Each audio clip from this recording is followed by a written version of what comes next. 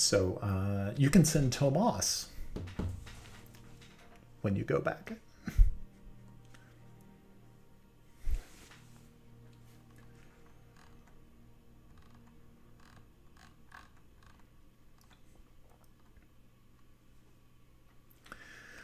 Ooh.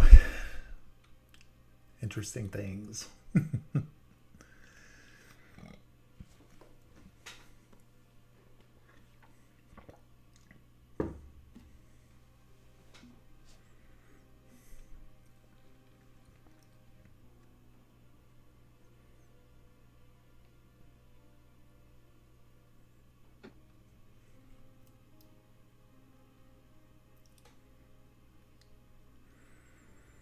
Good evening. Okay, Ed. So, all right, Tomas, you are here, and with your cloak wrapped up under your head, you lay before the ancient fireplace. You watch as your friends fall asleep one by one. Finally, sleep takes you as well.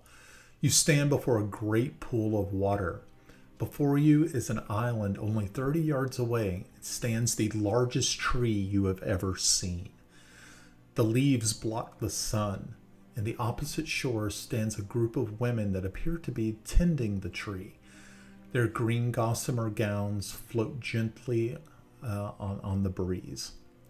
To your left is a boat tied to a small dock, and you make your way to the boat and climb aboard. The boat moves on its own slowly toward the island. The women follow your progress across the pool, and as you approach the shore, the women approach the bank. You step out and stand among the women. They are elves. Many carry ceremonial sickles, and many return to cutting mistletoe from the branches of the great tree. Among the elves is a woman of some stature. Her head is adorned with a crown of antlers, and she approaches you slowly.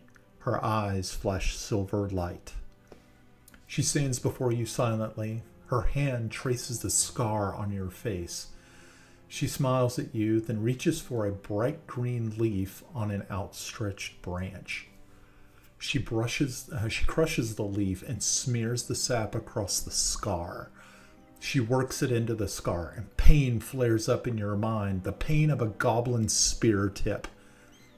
You cry out in your sleep, and your eyes flutter open. Your hand runs along the scar as the pain fades. You remember the day you received the scar and lay awake for some time before sleep takes you within its dark grasp. Is the scar still there? The scar is still there. Okay. Cool. Okay. Do I recognize anything like a particular religious symbols or anything like that, or? No,